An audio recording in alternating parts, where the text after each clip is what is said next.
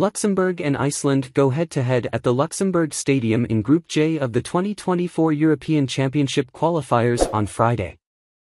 While Age Hareide's men have been eliminated from the qualifiers and will be playing for pride, the hosts need all 3 points to keep their hopes of reaching Germany alive. Luxembourg made it 2 wins from 2 in the Euro 2024 qualifiers as they edged out Bosnia and Herzegovina 2-0 at the Bilino Polje last time out.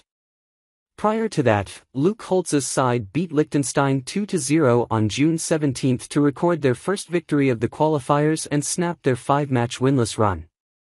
With 7 points from 4 matches, Luxembourg are currently third in Group J, 3 points behind second-placed Slovakia heading into the last 2 rounds of group stage games.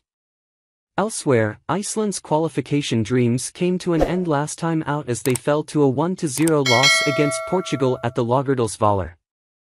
The Strákarnar have now lost 3 of their 4 games in Group J, with a 7-0 hammering of Liechtenstein on match 26 being the exception.